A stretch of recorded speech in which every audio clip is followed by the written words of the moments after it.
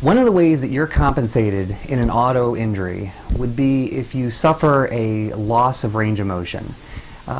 Meaning if your neck if there's restriction in your ability to move your neck, restriction in your ability to move your lower back or one of your other joints in your body, shoulders, knees, so forth, that type of thing.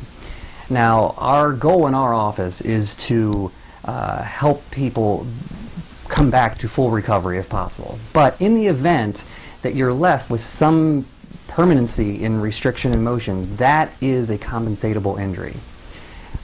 If you've been involved in an accident, we'd love to help you out.